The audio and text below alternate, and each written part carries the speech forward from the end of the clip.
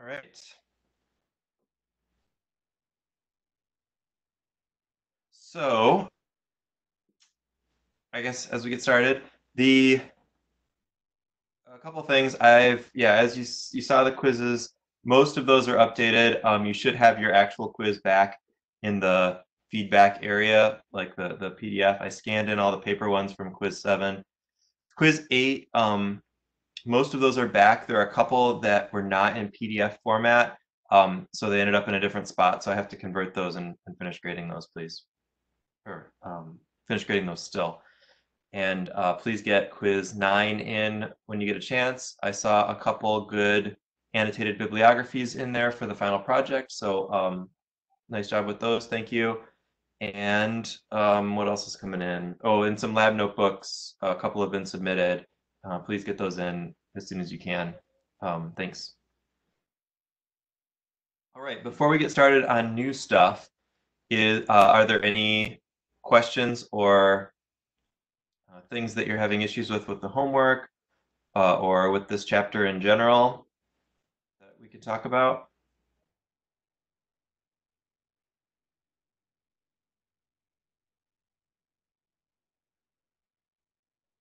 I'll take that as a no.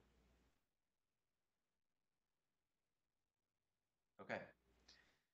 We'll just jump in at the chat. I've got it up here, so if you have questions, type them in or turn on your mic and go ahead and ask. Otherwise, we will be continuing on in this chapter talking about alcohols today. We're going to talk about, so to review a little bit from last time, we talked about some reactions of alcohols, and the main things we discussed are, one, that alcohols are poor leaving groups, and that they need to be protonated generally if they're going to do substitution and elimination chemistry. We saw some examples of those. Yes, some more examples of the long reactions. I assume you mean the synthesis plans where you have to like figure out what to do each step. Yeah, we'll do more of that too. As we keep adding more reactions that we know, we have more capabilities of those kinds of things that we can do. So, all right, so alcohols can do some SN1 or SN1, SN2, E1, E2 type chemistry, but it has to be in particular conditions because they're poor leaving groups. We also looked at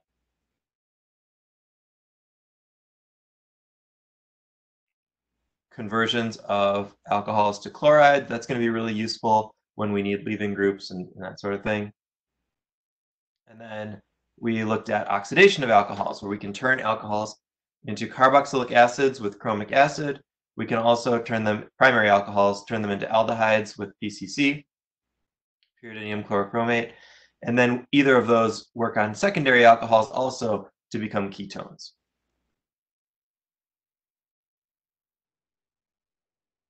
All right. And then, of course, we use those in a lot of these synthesis plans where we have to figure out how to build this whole molecule from these reactions. So we'll be doing more of that.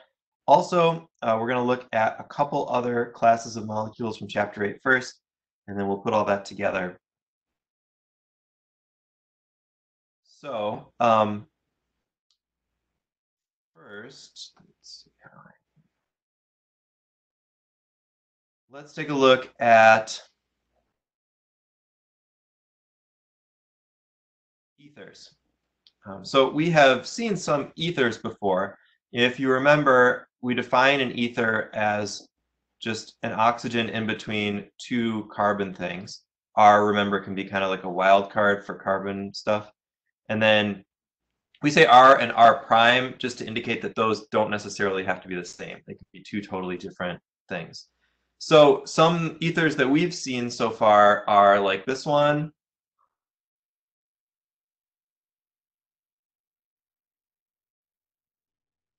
This is diethyl ether. That's what we've seen that's what we use in lab. Remember in the silver bottle, the really volatile kind of explosive stuff.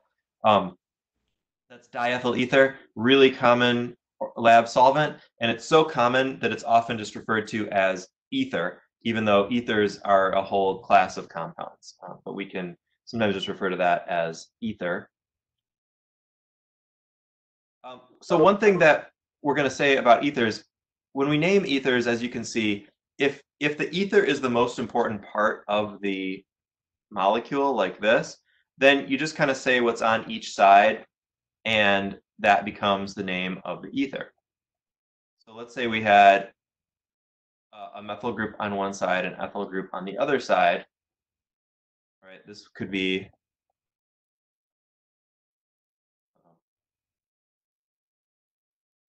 methyl ethyl ether or ethyl methyl ether. Um, okay, so you got a methyl on one side, ethyl on the other side. So methyl ethyl ether. It's kind of a tongue twister. So that's ethers. We're not really going to look at reactions of these types of because they're really not that reactive. Um, and that's kind of what the book says. There are some generally they are not they're not very reactive, so we're not going to look at reactions of them. We will look at how to form ethers because we've already really done that. Generally, we'll form ethers through substitution reactions with oxygen nucleophiles. So things like methoxide, whatever, isopropoxide, whatever you want to make your ether out of, you can do that. So you might imagine if we wanted to come up with a synthetic plan for, okay, how do we make methyl ethyl ether from, let's say, um,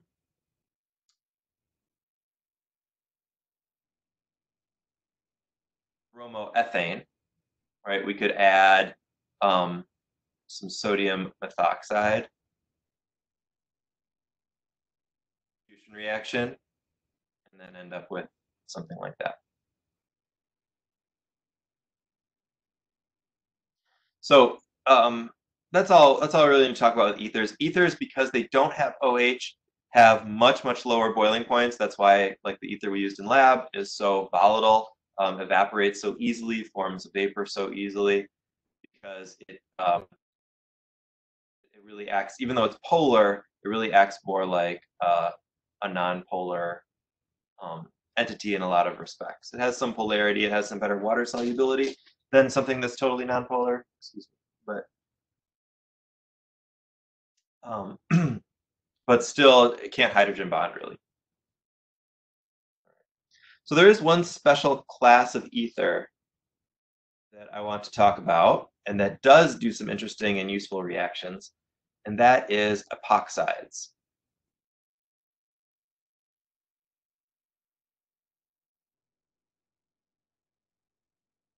So epoxides are a three-membered cyclic ether.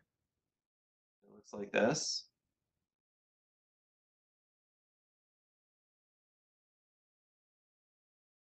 So a three-membered ring with two carbons and an oxygen. It's called an epoxide. Epoxides are really important intermediates in synthesis.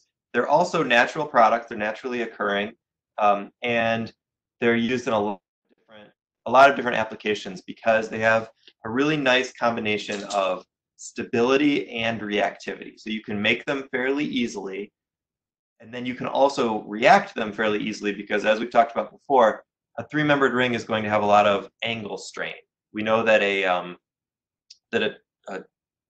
ideal tetrahedral angle is about 110 degrees, and a triangle has a 60-degree angle if it's an equilateral triangle. So that's a big difference in angle. So these things are really squeezed, which means they want to open up, or they're very easily able to react and get those things open back up. So so we're going to talk a little bit about how to make them, and then what we actually do with them, and how they can be useful. So first, to make them, epoxides.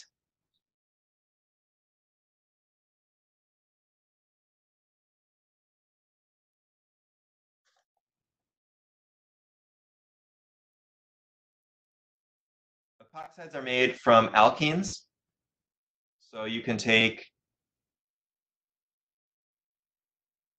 an alkene as a starting material, which is good because we know some ways to make alkenes. So we're thinking, yeah. And then we're going to react it with something called a per acid or um, a peroxy acid, which is basically a carboxylic acid with an extra oxygen in it.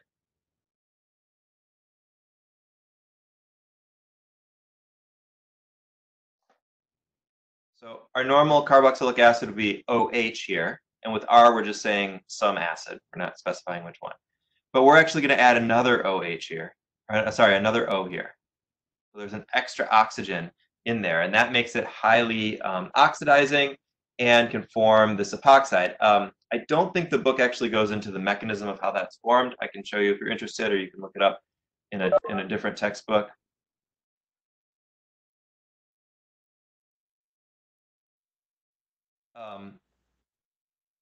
But if you do that kind of a reaction, oh, hold on a second, my dog is caught on the cords here. You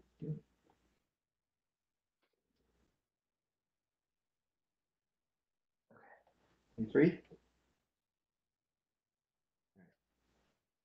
She's free. My dog is very old. She gets stuck and can't really see or hear, so I have to help her out a lot.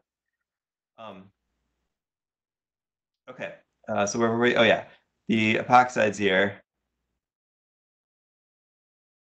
So that's going to form the epoxide. Now, if you think about, this would be easier if we had models, but that really strained ring, if you think about that, it like just can't see the whole picture. You mean what I'm writing? Let me see.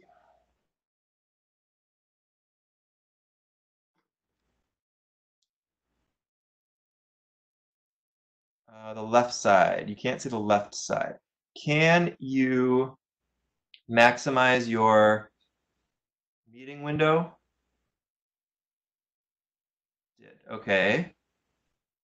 Do you have like the chat panels and stuff showing? I assume since you're typing them. Yeah, you don't actually have to close the chat. Let me see if I can show you this. There should be an option in WebEx in like the upper right-hand corner somewhere where you can pop out the windows. There's like a little circle and you can change how the windows are set up. And if you pop out the chat window and allow the other thing to take up the whole screen, you should see the whole thing. I can't find where mine went here. So there's like a couple little circular buttons that look like this, and you want to go to like pop out panels. They're in the upper right-hand corner, little circular buttons. Let's see if I can. I don't think I can bring it over into where I'm sharing the screen.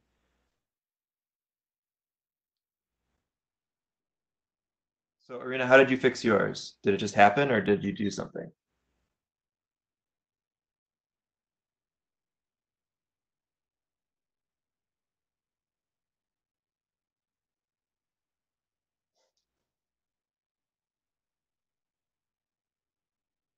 Okay, just maximize the window.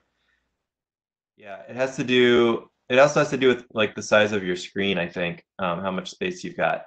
But if you should have these little circular buttons in the upper right that you can change the view, and if you pop the panels out, you can get it to take up the whole screen better. I can also try to not right over on the left quite as far. That might help too.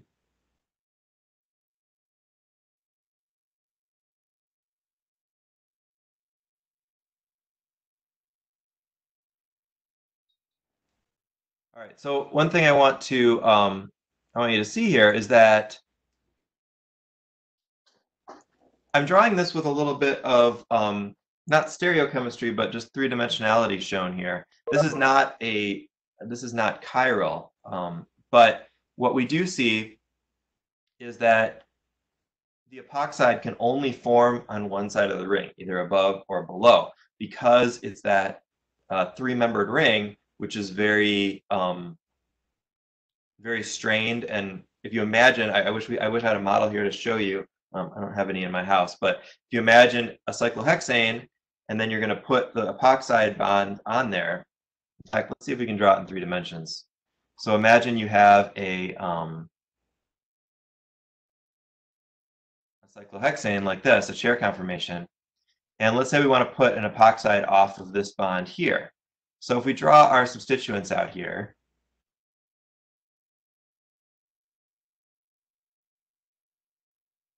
it's going to likely be too strained because remember, we have to just put one atom here. We're not going to be able to have something going down and up with the same atom on it. So when we put that epoxide in there, we end up with something more like this.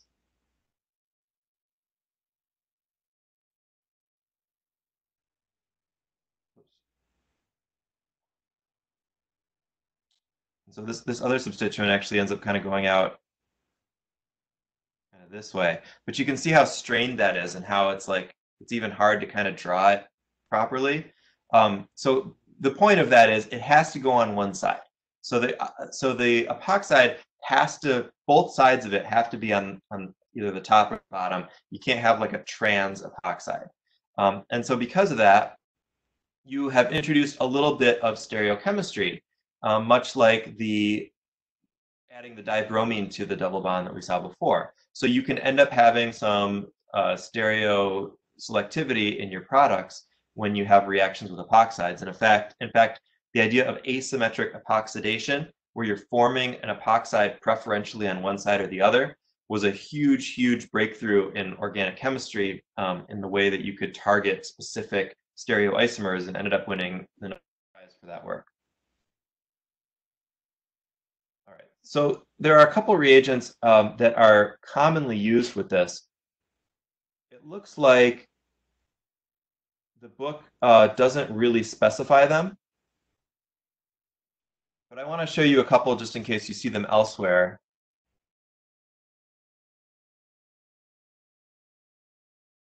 So a simple one would be peracetic acid, like that.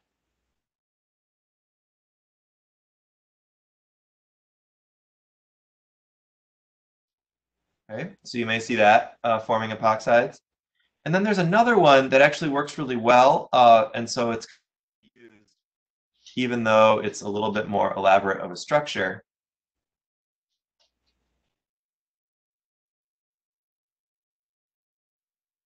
And the full name of this is metachloroperoxybenzoic acid, but it's more commonly known as MCPBA. So if you see that, especially if you're looking in places that aren't our book, this is a really common reagent that's used for epoxidation, so making an epoxide. So if you have some practice problems on other websites or you're looking for some additional help or something like that, that may be more common. That's a commonly used peroxy acid for epoxidation. Okay, so now we've made our epoxides, so let's look at the reactions of these epoxides.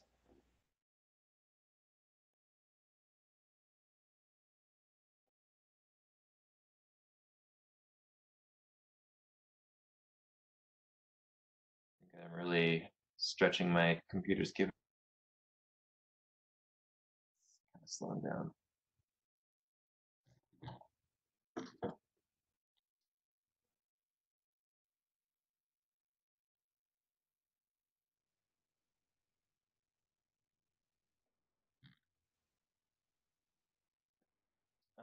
Okay.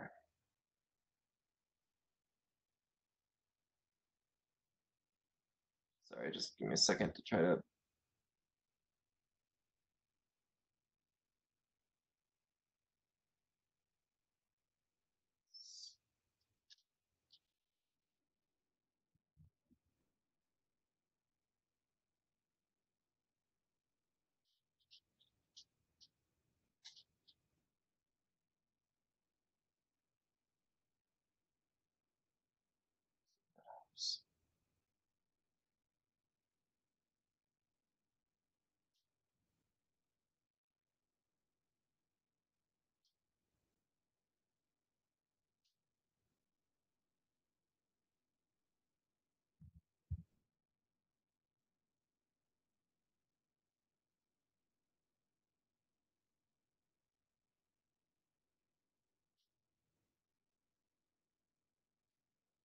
Well, we'll see what we can do here. Um, all right, so reactions of epoxides, generally what's going to happen here is that the epoxide that's formed can then open up. So a nucleophile of some sort can attack one side of the epoxide, opening it up to the other side. So let's take a look at, for instance, this epoxide.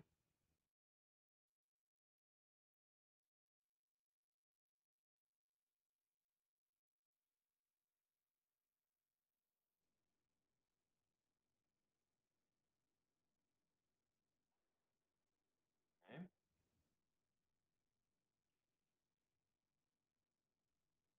So if we react to this, I'm going to try to color code this a little bit so that we can see the difference.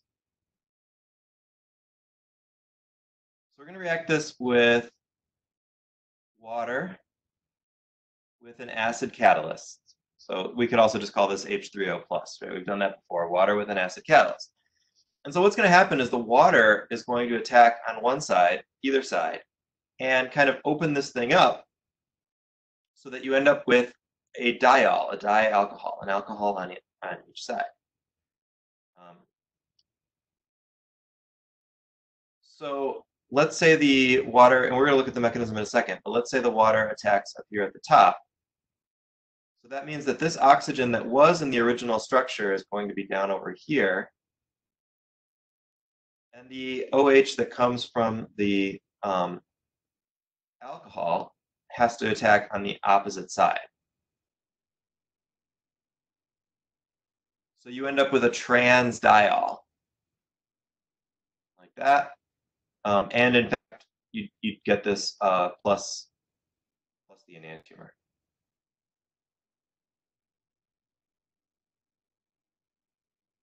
So this oxygen is coming from the epoxide. This oxygen is coming in from the water. So let's look at that mechanistically and see how that works. You'll notice it's very similar to substitution chemistry, which is good. It means we don't have to learn a whole new thing. So let's take our epoxide again.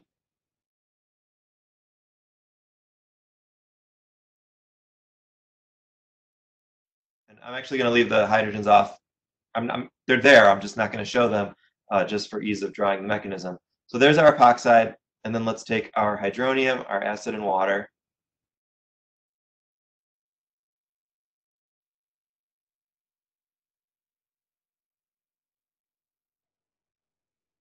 Okay. And we can protonate the epoxide as a first step. Remember, in general, anytime something's happening in acid, especially an acid catalyst type thing, but really anytime something's happening in acid, there's a good chance that the very first mechanistic step is protonation.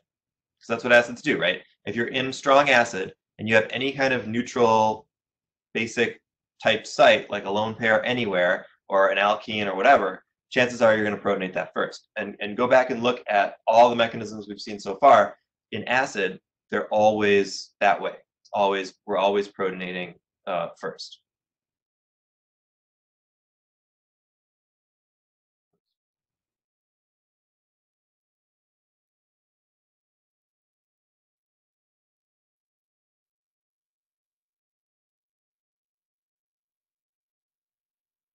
All right, so that gives us a protonated epoxide.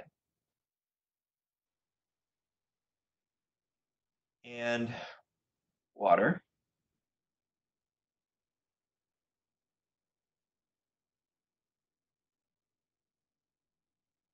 So then water can come in and do really an SN2 type mechanism on that carbon of the epoxide right here. So releasing that epoxide up like that.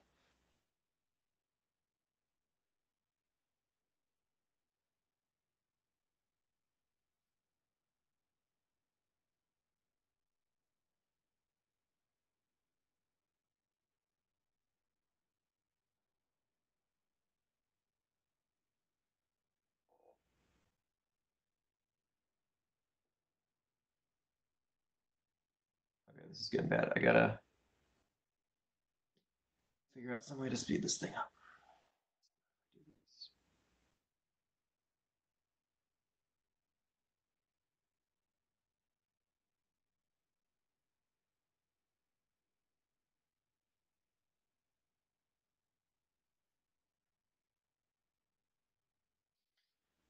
Okay, that seems a little better. All right, so I've got the OH here, and then this water is going to end up attached over here on the back, so behind.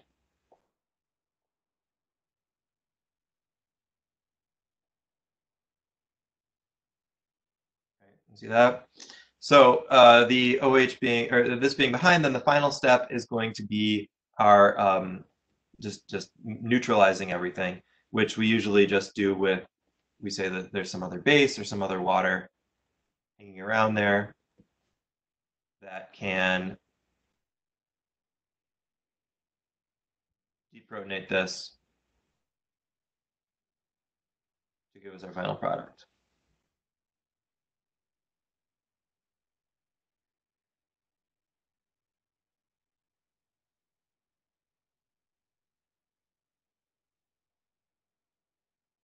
Okay, so there's our diol that came from the epoxide.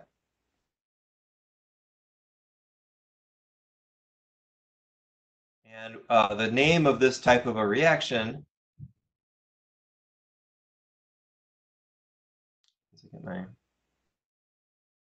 okay. The name of this type of reaction would be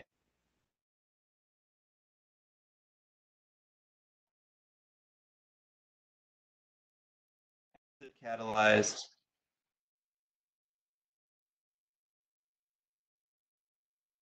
epoxide ring opening.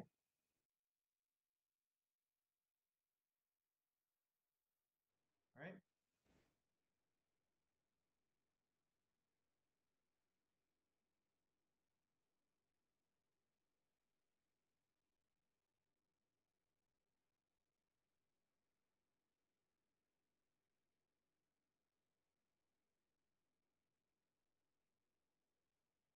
So then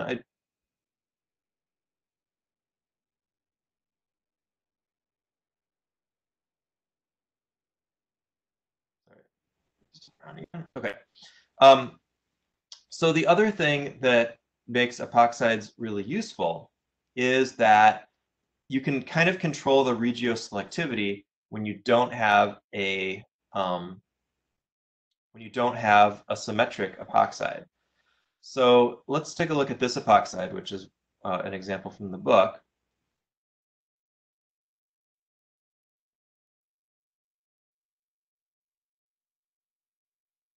And we're going to also look at a corollary, which is base catalyzed. So let's say we have this type of epoxide, kind of like before, but instead of just a symmetric one around the ring like that, we have a actually like a different structure where we have a methyl group attached to the carbon on this side and not on this side. So definitely a different situation there.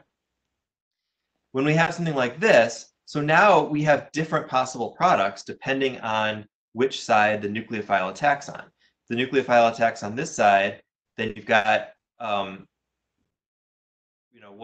product. If it attacks on this side, you've got a different product. This is especially true if we have a non-OH type nucleophile. So let's take a look at like what would happen if instead we used ammonia, NH3.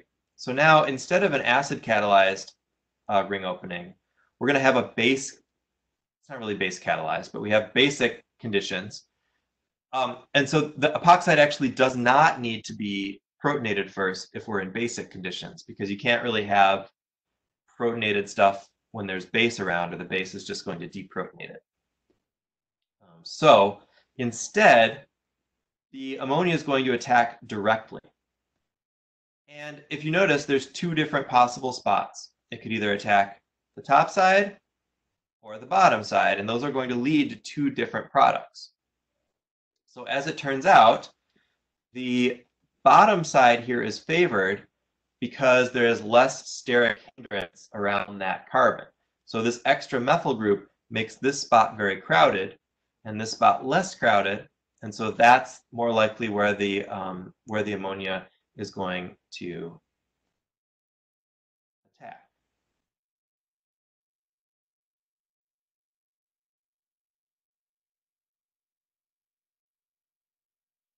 And so depending on how big the nucleophile is, that could potentially be a really active, a very strong regioselectivity, or not so strong regioselectivity, depending on the particular structure. But we know that cyclohexanes are fairly sterically hindered anyway. They've got the various substituents coming out. They've got the chair conformation.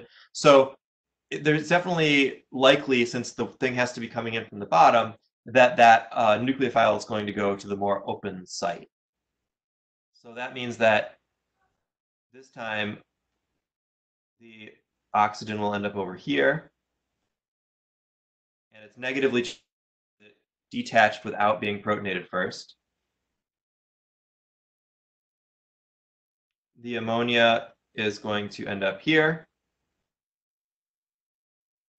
And then we're going to take a couple steps to protonate and then deprotonate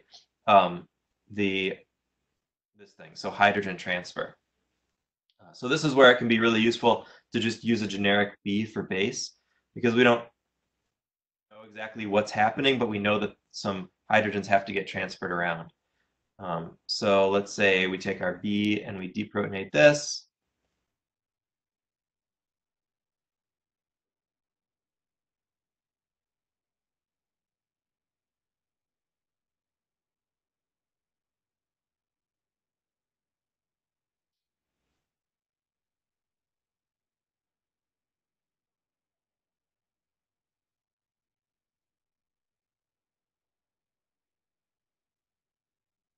And then we can protonate the oxygen so that we end up with a neutral product overall.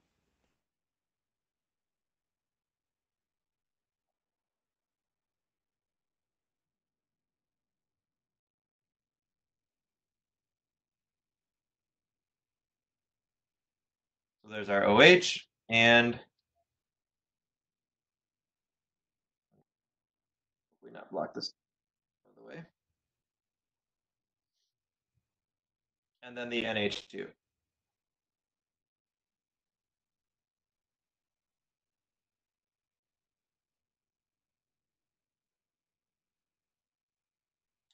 Okay, so that would be basic.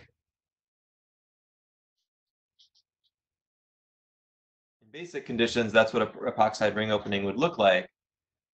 And we have to remember that the nucleophile is generally going to go to the less sterically hindered spot.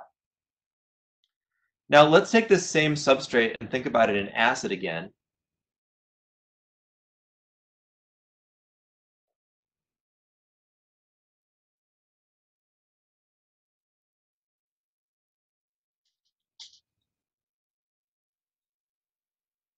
Because something else kind of interesting happens here. If we're in acidic conditions, then we expect the first step again to be that protonation.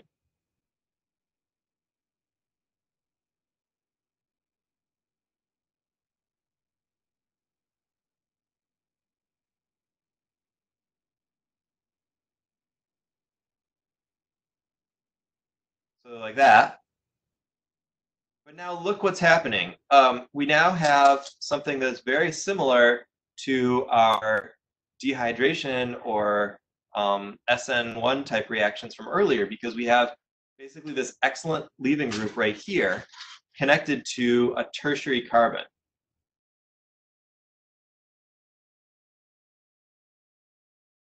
Right? There's a tertiary carbon there. So we would expect now not to have that alcohol or water attack right away. We would actually expect this thing to detach first.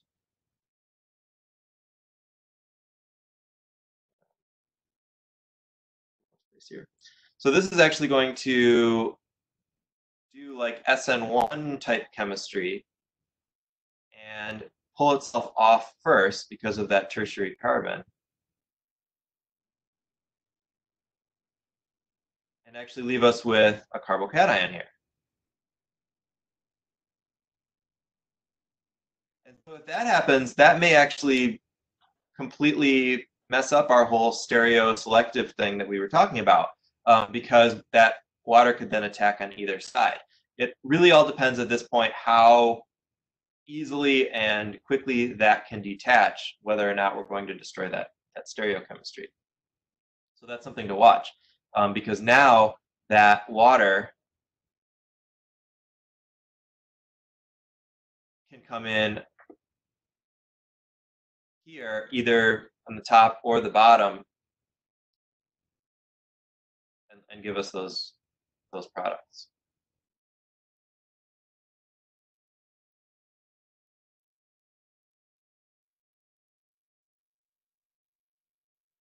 So this is what we would expect from a standard epoxide ring opening. I'm going to give it an extra step here because we need to transfer the hydrogen. Actually, let's not do that. I don't want to confuse. Or we could get the other one also, the other diastereomer. Okay, so that is epoxide ring opening. And so depending the um, on the nucleophile that you used, you can get some of that selectivity, and you can make some interesting products. For example, this particular one in the book.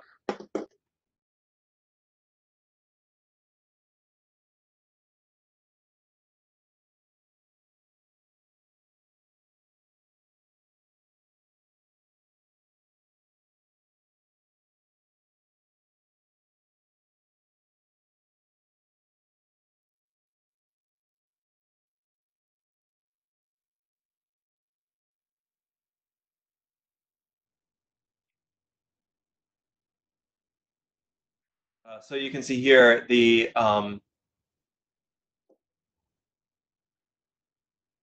our epoxide, and here are three different nucleophiles, two of which we've looked at already, and then also you could use the sulfur nucleophile. But depending on the nucleophile, you can make all those different products where you have two carbons, the alcohol one, and then whatever else somewhere else. We use this term beta to mean like one more carbon, two carbons away. So alpha is one carbon away, beta is two carbons away. So this saying that this is a beta amino alcohol means that the amine is two carbons away from the alcohol. Same thing over here, a beta mercapto alcohol. That's that SH that's two carbons away from the alcohol. So if you need to make, if we think again about those syntheses and about planning out how we're going to build those molecules, when you have, if you want to put something two carbons away from an alcohol, then you start thinking, okay, I must have to use some epoxide chemistry here. I can use some epoxide chemistry. Maybe epoxide chemistry would be a good way to get this thing two carbons away from the alcohol. That's what I'm going for.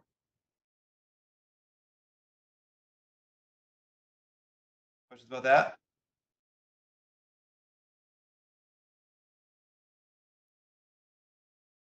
All right, so we will we'll try some of these out in the synthesis plan, but first let's finish up the rest of the reactions in the chapter. There's really just one more small thing to look at, and that is thiols.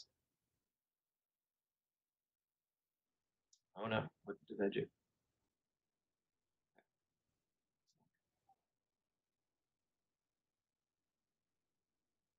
Need more paper now.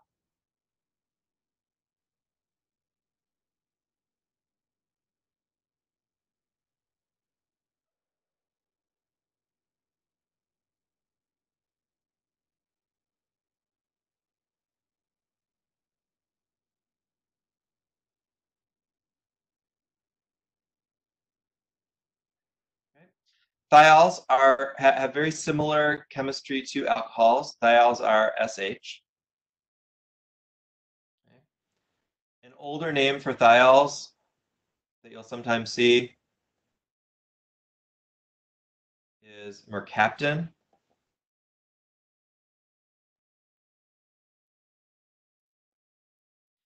That stands for mercury capture because thiol, sulfur in general, reacts very strongly with mercury. So you can use thiols to get mercury out of. Thiols also smell extremely bad. A lot of the things that we think of as bad smells are mercaptans. So rotten egg kind of smells. Fart, poop kind of smells. That's all mercaptans. Um, that's not the bad smells from like decomposing flesh and stuff like that is more amines, but those kind of like poopier bad smells are generally mercaptans or thiols, kind of unpleasant stuff. So um, they're named and treated much like alcohols. So if you have something like this would be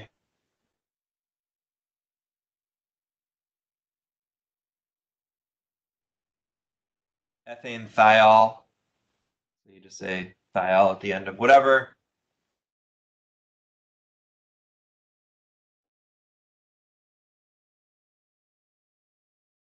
Something like this would be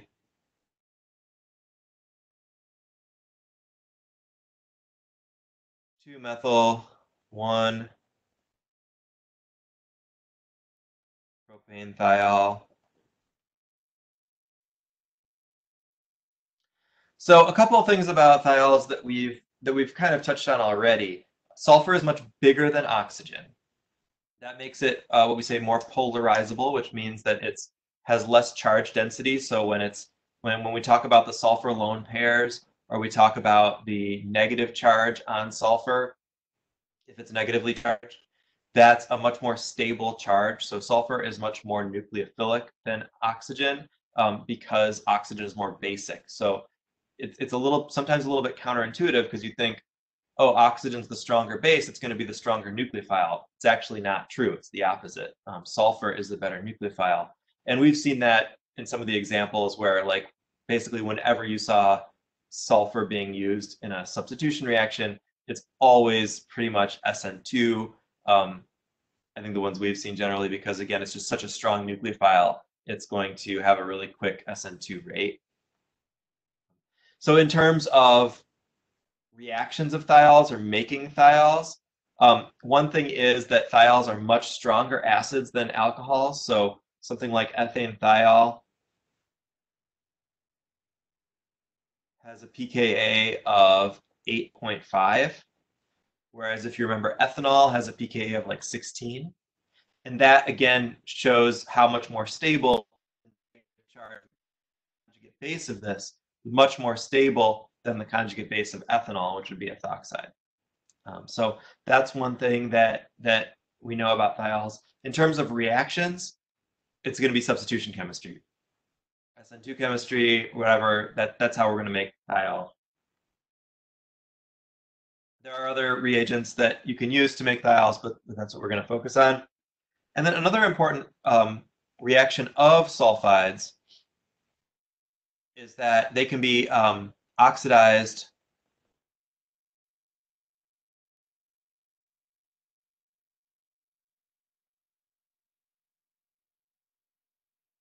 to something called disulfides, which are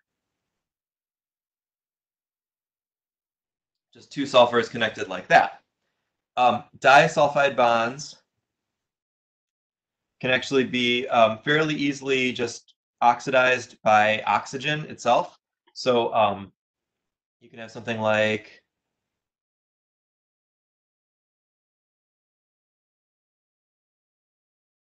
this, and you can take two of those and react it with oxygen.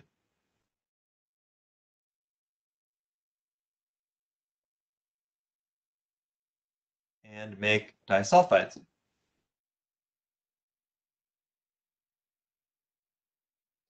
The reason that that's important that we look at that is disulfide bonds are, I don't know if we'll get to it this semester, but they're really important in protein chemistry.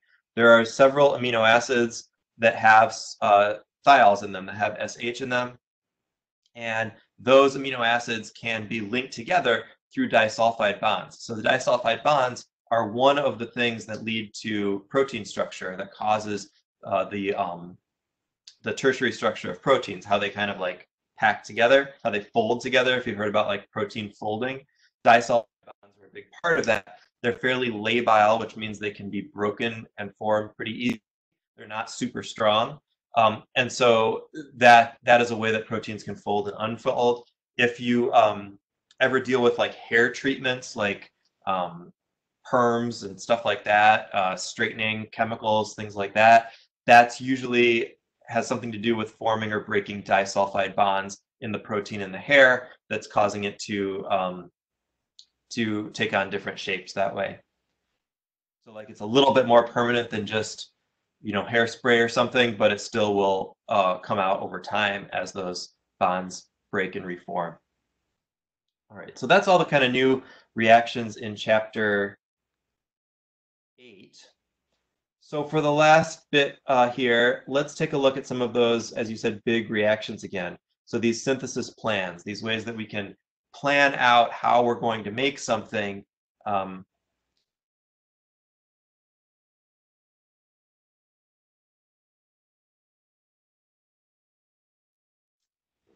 that might be much bigger than where we started.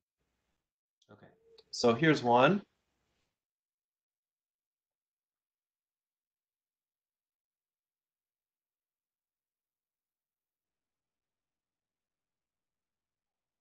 Okay, notice we have a cycloheptane here instead of cyclohexane.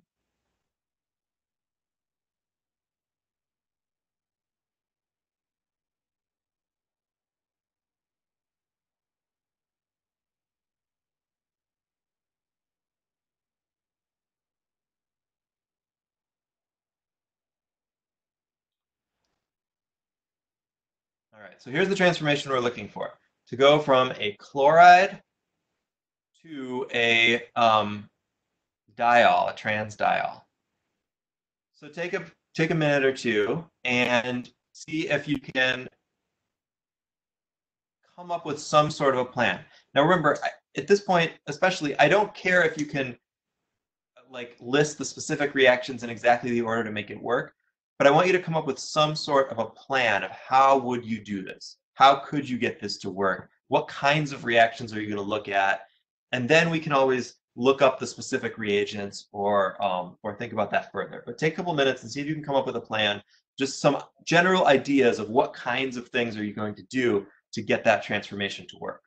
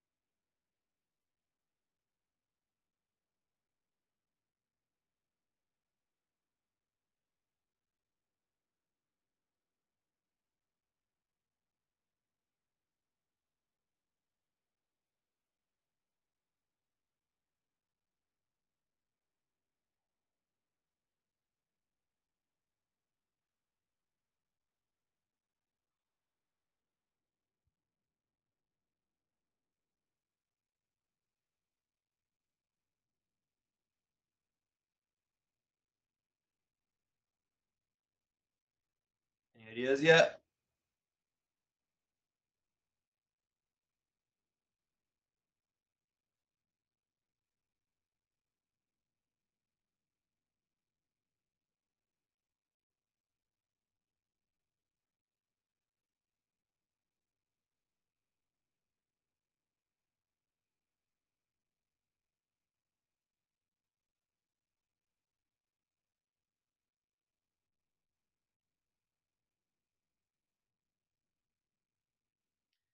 I think like what's one type of reaction that you might need for this transformation?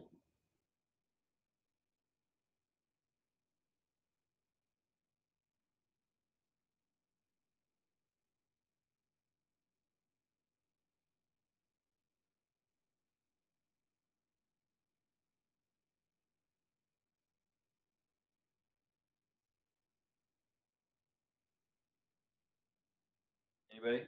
Everybody?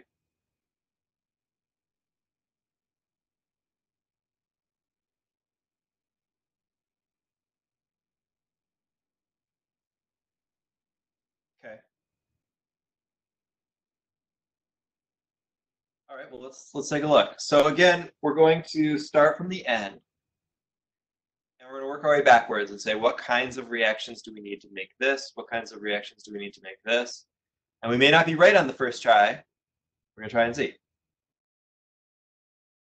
So here I see a trans diol, and to me that says epoxide. That's what we just talked about, that a trans diol can be fairly easily made by epoxidation.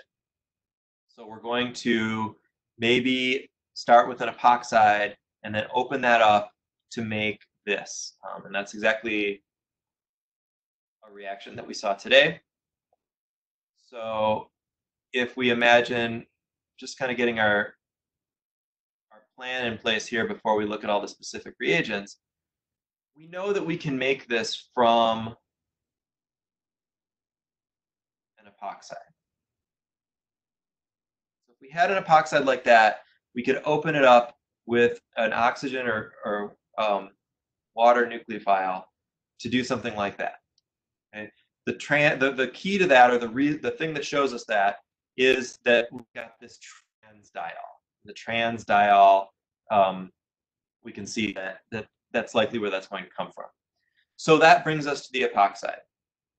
Okay. And then we say, well, where do we make epoxides from? Well, there's really only one way that we've learned to make epoxides, and that's from alkenes. So if we're going to have an epoxide, that means that we have to make that from an alkene with some kind of peroxy acid.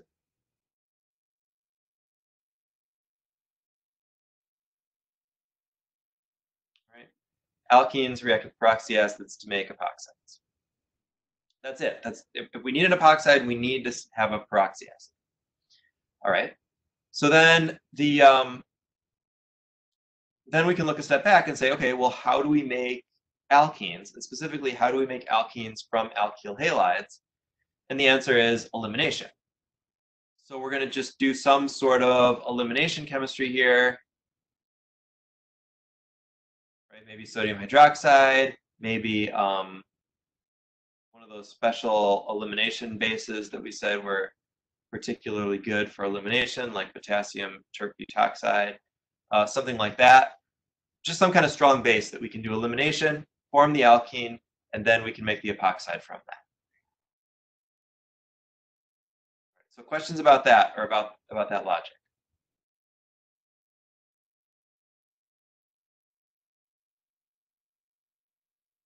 So there's actually another answer here that works.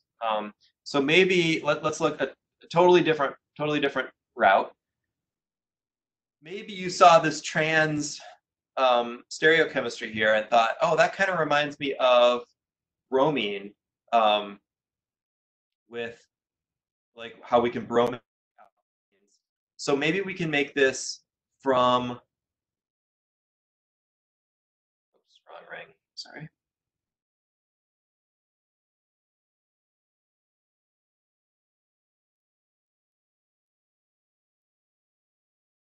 Maybe we can make this like from a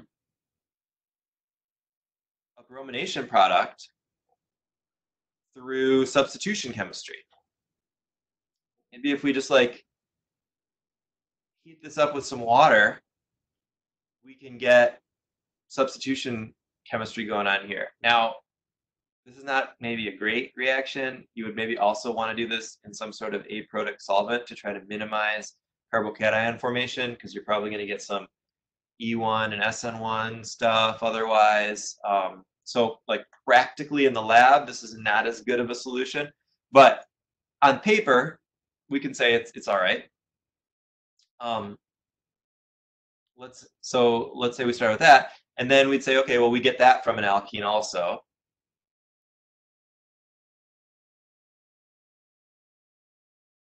And then we get the alkene from the original thing through elimination. So those first couple steps end up being kind of the same.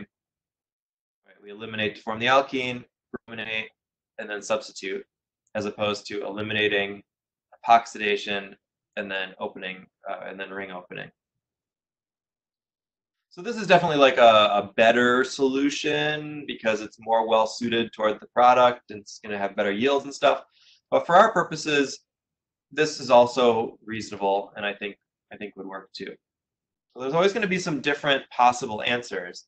The key is that you think about each step. What does this make, or what can what do I make this thing from, and then going from there. And then the thing here is, when you're doing these synthetic transformations, these are always going to use reactions that we've studied in class that we know work for these particular substrates. So, don't like just guess some random reagent that may or may not have anything to do with anything we've talked about. If you may get lucky and it may work, but submit that on a question, I'm going to look, if I don't know offhand how that works, I'm going to look it up. And if you don't have a reference for that actually working that way, it's not right. So if you're getting in a situation where it seems like you have to use something that you've never heard of or that we've never talked about, chances are you're not on the right route and you should go back and check again and maybe try something else.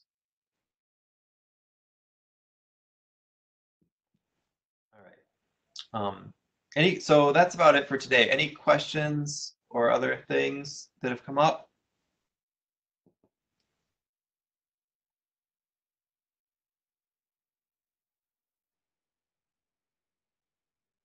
All right. Well, I hope you're all staying safe and taking care of yourselves and your family. Please let me know if you have more questions. I can stick around here if you have questions. I'll be here also Wednesday, and you can always email me if you have additional questions or you want to meet to talk at different times. Otherwise, I will see you Wednesday morning about the same time. Thanks, everybody. Have a good day, Steven.